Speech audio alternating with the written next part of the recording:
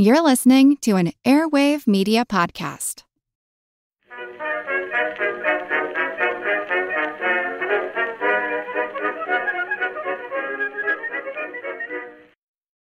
Hello everyone and welcome to History of the Second World War, Episode 24, The Third Reich, Part 10, The Enabling Act. This week, a big thank you goes out to Brandon and Raphael for choosing to support this podcast on Patreon, where they now get access to special ad-free versions of all of these episodes, plus special Patreon-only episodes released once a month. If that sounds interesting to you, head on over to historyofthesecondworldwar.com/members to find out more information. In the days before the March 1933 German national elections, tensions in Germany were high. After the Reichstag Fire and the resulting Reichstag Fire decree, the official suppression of the German Communist Party had begun, and all over Germany the SA and the police would work together to arrest them by the thousands. The elections were critical to the plans of the government, and as a result for the future of Germany, in one very specific way. As part of the initial discussions between Hitler, Papen, Hugenberg, and others within the government, they had agreed that after the election they would put forward legislation that would seek to solve the political issues that Germany had been experiencing during the previous years. Now, of course, when I say solve, that does not mean that they would be instituting reforms into the democratic systems of the Weimar Republic, reforms aimed at ensuring that political deadlock was less of a possibility. They would instead seek to remove the democratic part of the Weimar Constitution from the equation altogether. These ideas would eventually become the Enabling Act, which would give the government 4 years of essentially absolute power without any official powers of the Reichstag to intervene. In this episode, we will discuss the March elections, the passage of the Enabling Act through the Reichstag, and then its immediate consequences. The elections had been set shortly after the new government had been put in place. They were seen as a critical part of the plan to try and finally produce a government which would have the backing of the Reichstag to, actually exist, that majority of support that had been so elusive in recent years. The elections were fully supported by all the members of the coalition within the government, and all hoped that in their official position they would be able to help their parties grow in support. They were also, of course, supported by Hindenburg, who provided the order to dissolve the Reichstag once again, and the elections were set for March 5th, which provided just over a month for campaign activities. In many ways, the Nazi campaign was similar to their previous efforts. All over Germany, events and marches and demonstrations would be held, and once again the message was saturated by anti-socialist and anti-communist rhetoric. Nazi speakers would discuss destroying the parties that were promoting class division and class antagonism in Germany, and they would claim that it was the Nazi Party that had the ability to destroy the Weimar system, which had done nothing but lie to the German people for the previous decade. At this point, all of these talking points were pretty much par for the course when it came to Nazi political campaigns. However, there were also things that were very different with this new election. Because the Nazi Party was not some outside opposition party, they were a member of the government coalition, and this gave them some advantages. Breaking with previous norms, national radio and newspapers would be used to carry pro-government messages in the weeks before the election all over Germany, even at a local level. The official structures of government would be co-opted into the campaign all over Germany. The goal of all of these moves was to make it appear that the government, and the Nazi Party specifically, were already in control of the nation, and that they were ready for the German people to support them in their crusade to mold Germany into the mighty nation that they wanted it to be. The actions against the left in the days before the election were really just a continuation and an amplification of what had been occurring over the course of the previous month. In Prussia, Goering had made it clear with the police that he expected them to do their duty. Remember, by using his powers as the Minister of the Interior, he had already replaced many members of the Prussian government with those that were quite a bit more loyal to him. They were to collaborate with paramilitaries like the SA and the Stahlhelm, and they were not to be at all concerned about the use of force. Goering would go so far as to make it abundantly clear that policemen who used their firearms in the line of duty would be able to do so without any concern of official government censure or punishment for the act. In the weeks before the election, those same paramilitary groups would be brought on as auxiliary police, and their ability to suppress those deemed to be enemies of the state would be increased dramatically. All of this made campaign actions in the last days before the election almost impossible for the oppositional parties, especially in the wake of the Reichstag Fire decree. There was really not much that these parties could do other than, I guess, launch a revolution, an action that was never seriously considered and which would have almost certainly been doomed to failure. Any active campaigning by the communists especially were basically impossible during this period, which was obviously part of the reason that the actions had been taken in the first place. The results of the elections are actually somewhat surprising, considering all of the events that had happened in the week before. The Bavarian People's Party would garner 1 million votes, the German National People's Party, led by Hugenberg and a part of the cabinet, would get 3.1, and the Center Party 4.4 million. All three of these parties, respectively 6th, 5th, and 4th largest in Germany, represented little change from the previous election. The communists, even in such an unfriendly environment, lost just 1 million votes, dropping from 5.9 million in November 1932 to 4.8 million, which was really a pretty good showing, all things considered. The communists had borne the brunt of Nazi violence and suppression, and to come out of the elections with so much support, even while the leadership of the party was being arrested and imprisoned, showed something about the large base of support for the Communist Party and its dedication. The Social Democrats would receive 7.1 million votes, a relatively modest decline from the previous effort. Finally, the Nazi Party would receive 17.2 million votes, an increase of 5.5 million. This was a sizable increase that completely wiped out the decline that the party had experienced in November 1932. However, and critically, it did not provide the Nazis an outright majority, with just under 44% of the Reichstag seats being given to them. More importantly, the government coalition altogether could just barely make it over a majority, with 288 seats for the Nazi Party and 52 seats of the National People's Party, giving them a majority of just 16 votes. This did mean that for the first time in 3 years, the government would have a working majority in the Reichstag, but it still fell far below expectations. The Nazi Party had been aiming for far more than just barely being able to eke out a majority. The amount of resources thrown into the election and the power that the National and Prussian police had given to the government still resulted in just barely over 50%. This provided them with the ability to run the government, but it fell far short of the 2/3 majority that would be needed if the next step in the government's plan was to be enacted. After the results of the election were finalized, on March 21st, the new Reichstag was made official. They could not complete the ceremony within the Reichstag building due to the damage that had been caused by the fire, and so instead it was held at the Garrison Church in Potsdam. This church was at the center of the Prussian tradition. Frederick I had built it, and both he and his son Frederick the Great were buried within it. It provided the perfect location for the new government, which so often called back to those earlier days. Hindenburg would arrive in his uniform of a Prussian field marshal and would perform the proper actions to open the Reichstag. The events would be called the Day of Potsdam, and Hitler would give a speech, a relatively measured address with unity as its core theme.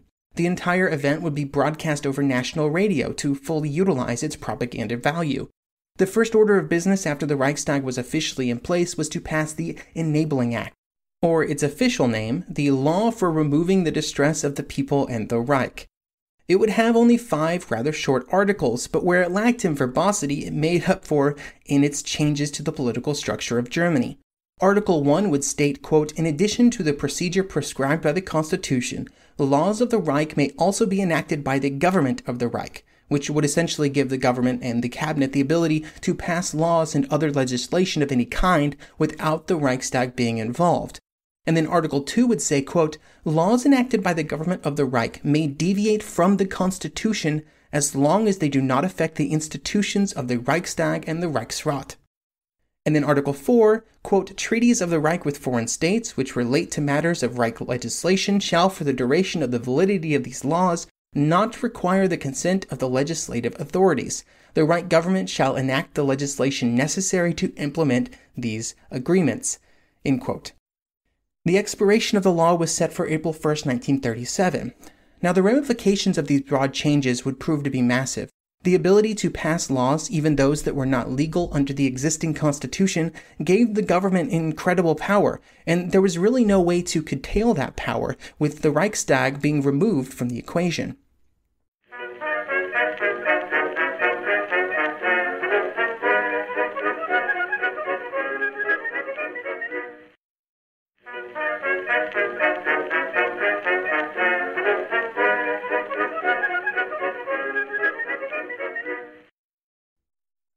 while the contents of the act were prepared and ready, there was a problem. Due to the content of the legislation, it needed a 2/3 majority to pass. After the election, the government coalition did not have enough votes to make this happen, even if they were joined by all the deputies except for those of the Communists and the Social Democrats. The Minister of the Interior, Wilhelm, had a plan, though. So part of the problem was that the Communist deputies were just too numerous, at 81 total seats. However, they could not attend any sessions of the Reichstag because of them in prison or being put into hiding by the anti-communist laws that had already been passed, and so they wanted to avoid being arrested. But their absence provided an opportunity. Frick suggested that the communist deputies simply be removed from the total number of votes, which would reduce the number of votes that were required to reach that 2/3 ratio from 432 to 378. The actual rule that was created was that any deputy who was not present for a session would simply not be counted, not given the abstention vote that was the previous procedure for someone who couldn't be there. And this changed the 2/3 ratio in a way favorable to the Nazis. Once this solution was suggested, Goering also made it clear that he was ready to remove as many Social Democrats as was necessary, planning to have them just arrested so they couldn't appear. 26 Social Democrat deputies would already be added to the Communists as deputies who were not present due to imprisonment or fear for their safety, and Goering was willing to make it as many as needed.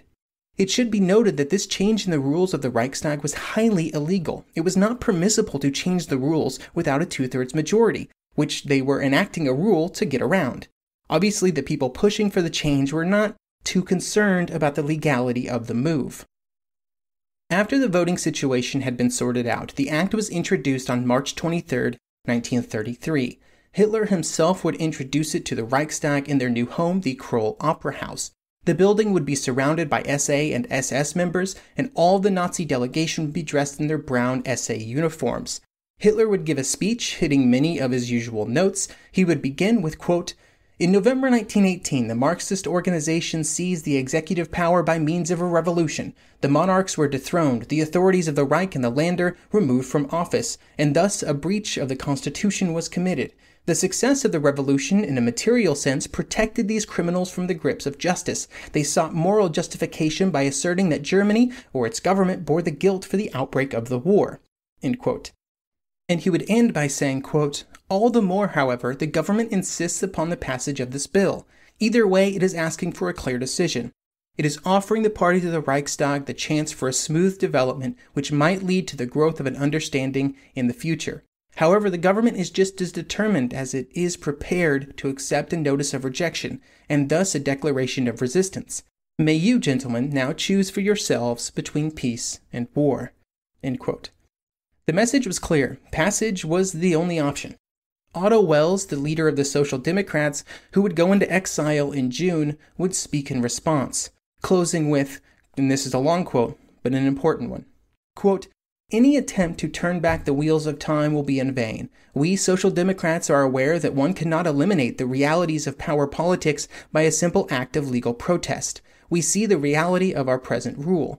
But the people's sense of justice also wields political power, and we will never stop appealing to this sense of justice.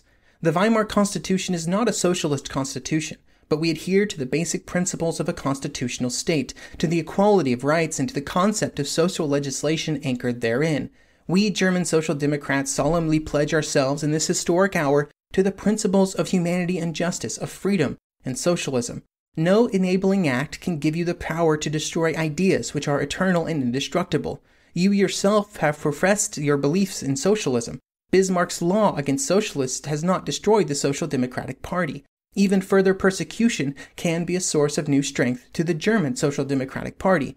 We hail those who are persecuted and in despair. We hail our friends in the Reich. Their steadfastness and loyalty are worthy of acclaim. The courage of their conviction, their unbroken faith are the guarantees of a brighter future." End quote. His defiant tone would not prevent the fact that the passage of the Enabling Act was assured. The Center Party would join the government in the vote, bringing the final tally to 441 for and just 84 against.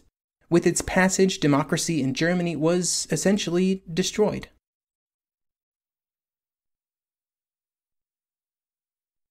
With the Enabling Act in place, there were many possibilities for what the government could do next. One of the primary actions of the government in the weeks and months that followed March 23rd was to begin to remove other political groups from their positions of power. Some of these were opposition parties of the German left, but not all of them. For example, in April 1933, Nazi attention was turned to the Stahlhelm, a right-wing paramilitary group which was made up of former soldiers who had, for the most part, for most of its existence, supported the return of German monarchy. On April 26, the leader of the Stahlhelm, Franz Selt, would officially join the Nazi Party and bring the Stahlhelm with him into the party fold. He was provided with guarantees that the organization would always remain independent and autonomous. However, over the course of the next several months, it would be slowly eroded as a political force. The organization was officially an organization for war veterans, and during this period, a huge number of veterans would join the organization, which reduced the ability of the most politically active members to lead the organization. Most troubling for the group's future was that many of these new members were war veterans that had previously been members of left-wing paramilitary groups, like the Reichsbanner of the Social Democratic Party. And with those groups outlawed, they joined the Stahlhelm. This gave Hitler the perfect pretext to absorb the group into the SA at the end of May. The removal of the Stahlhelm as an independent organization was seen as important because it was the last remaining large paramilitary group within Germany that was not completely loyal to the Nazi leadership. With their forced absorption into the SA, the last real paramilitary threat to the SA in Germany was removed, and the other parties on the right, like the National People's Party, were robbed of most of their previous power. May would also see the Nazi leaders remove the labor unions as an avenue for possible problems. The unions had been a critical base of support for the Social Democrats in the previous years, and so there was a concerted effort to find a way to remove them from the equation. The first step was to hold a nationwide May Day celebration on May the 1st. On this day, there were marches all over Germany to celebrate the German workers, with all of the events supported by the government and the Nazi Party. Some of the unions would join in these celebrations willingly, which others saw as either cowardice or stupidity. Other workers were forced to participate, to the point where SA members were going from house to house, forcing factory workers into the streets. One of the reasons that the trade unions began to cooperate with the Nazi leaders was due to concerns about self-preservation. With the events of the previous months, it was obvious that the Social Democrat Party was on the downward trend, especially after the harsh repression of the communists. This caused the head of the National Trade Union, Theodor Lippert, to try and work with the Nazi leaders to try and find some kind of accommodation which would allow the unions to continue to exist and function within the new regime. This would prove to be impossible. On the morning of May the 2nd, all over Germany, trade union offices were raided, union newspapers were shut down, the trade union funds were confiscated, and union leaders, including Lippert, were arrested and sent to concentration camps for interrogation. The unions that previously existed were dissolved, and a new national union under the control of Robert Ley, the Nazi leader from Cologne, was created. However, even though this organization was called a labor union, it would prove to be just another instrument to remove as much power as possible from the workers. Just weeks later, a law would be passed that removed the ability of workers to collectively bargain, and instead labor contracts would be negotiated by government-appointed labor trustees. All of these changes would occur without any major strikes, demonstrations, or protests, which would surprise many outside observers and the Nazi leaders themselves. It is a great example of how much the German unions, which were at one point just a few years earlier the most organized and powerful in Europe, had been robbed of most of their power, both by the actions of Nazi violence, but also the lack of unity within the unions and the lack of actions from their political allies. With the trade unions out of the picture, their political supporters, the Social Democrats, were also targeted. During March and April, the Reichsbanner, which had been created in answer to the SA and the Communists, was dissolved. This removed the ability of the party to defend itself in any way. Then, on June the 21st, an order was sent out from the office of the Interior Minister, Wilhelm Frick, which called for a ban of the Social Democrat Party. This was done on the basis of the clauses found in the Reichstag Fire decree, and Social Democratic members were not allowed to participate in the government, even where they had been legally elected just months before. Included in this ban were members of the civil service, who lost their jobs if they were a member of the Social Democrat Party. Over 3,000 Social Democrat members would be arrested all over Germany on June 22nd alone, just adding to the many thousands of communists and Social Democrats who had been detained in the previous months. It was an anticlimactic end, but one that was almost expected to what had once been the most powerful social democratic party in all of Europe, and one that had led the largest labor movement in Western Europe. The party had fallen through its attempts to maintain the democratic and legal status quo as defined in the Weimar Constitution, putting it into a position of compromise when so many other groups around them simply refused to do so. With its destruction, the last real oppositional force to the government and to the Nazi Party was removed from the German political landscape.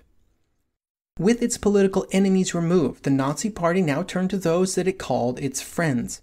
When the new government had been created, a critical part of the coalition had been the National People's Party under the leadership of Alfred Hugenberg.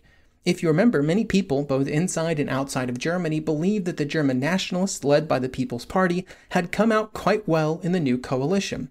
However, after March, the nationalists had experienced problem after problem. They were constantly and consistently overruled and outsmarted by the Nazi members of the cabinet. They had eventually realized that they were simply unable to influence the course of the government, even when they considered the course that it was taking to be illegal. Then, on June 26th, Hugenberg was forced out of the cabinet, removing the last official impediment to full Nazi leadership. Shortly thereafter, the party itself would dissolve. The other major party in Germany, the Center Party, would not last much longer. The Center Party had been able to maintain a solid base of support due to its position as the party of choice for Catholic Germans. Its support among the Catholic community was incredibly strong, and this allowed it to weather the political storms in Germany while remaining mostly intact. This would all change during the summer of 1933. The Catholic Church in Germany began to work with the Nazi leadership to try and come to some arrangement, and part of these discussions was the removal of the Catholic Church leaders from political activity. Now, the Center Party and the Church were not officially connected, but due to the role that Catholic members played in support of the party, it had to follow the Church's lead. The full extent and implications of the Concordat signed between the government of Germany and the Catholic Church during this period is a discussion for a later date. But for our story right now, it's enough to know that it was signed on July 1st, and it was the end of the Center Party in Germany, even if that end would take a few more days to finalize. With the support of the Catholic Church removed, the Center Party would vote itself into extinction on July 6th. The party's nation, state, and local political leaders were told to resign or transfer to the Nazi Party. With the end of the Center Party and all the other major political parties in Germany, the single-party state was made official on July 14th. The law that was enacted on that date outlawed all political parties in Germany, except, of course, the National Socialist German Workers' Party. On that date, the political conquest of Germany by the Nazi Party was complete, less than 6 months after they had officially entered the new government for the first time. And now they moved on to reshaping Germany and molding it into the nation that they wanted it to be, which will be our topic for next episode.